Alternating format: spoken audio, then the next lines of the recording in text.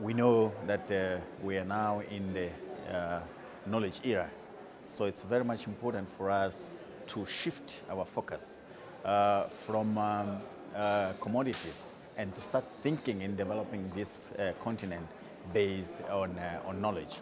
Our particular interest in attending this event is exactly because we deal with intellectual property, which is a tool that indeed tries to capitalize, to harness from our knowledge, from our natural resource, from our genetic resource, from our culture. So we believe that this is one of the areas that we have to focus in the future, developing capacity to innovate the continent, develop the capacity to harness more on the creative capacity of this continent, developing also capacity on how do we harness from our natural resources, but using them in a smart way, so that when we use this resource, we add value on those resources.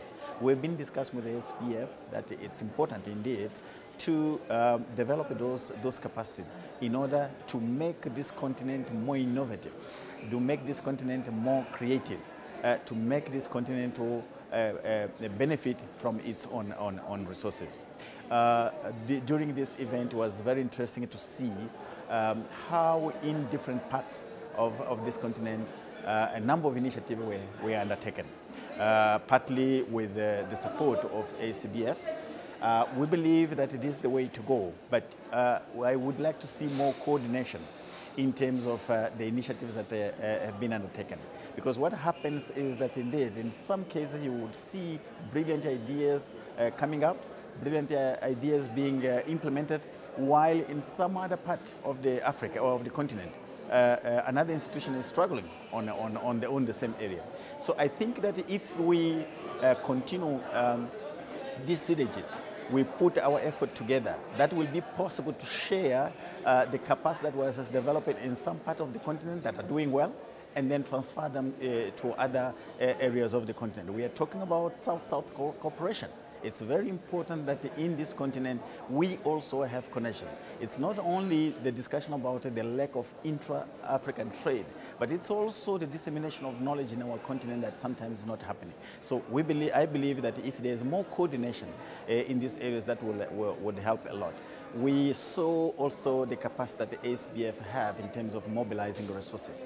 There are a number of institutions that are doing a very good job in terms of research, in terms of education training, but they lack funds.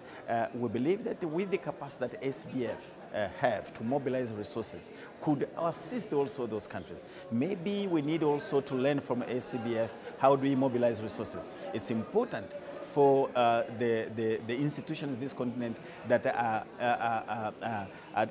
developing capacity to learn how do they do fundraising, how do they mobilize resources so that they will be able to be sustainable in whatever ideas they have. I believe this is the way to go, and I wish well to this organization. I hope it will continue working in this direction so that indeed it will help our continent to prepare itself for the Agenda 2063 that the African Union have established. There are a number of areas there that you can see that it needs a lot of capacity. So we don't have much time because indeed 2063 is not too far. So it's important that we start immediately to harness our resources and be able to prepare ourselves to implement the Agenda 2063 of the African Union so that it can be sustainable and successful. Thank you. Thank you very much.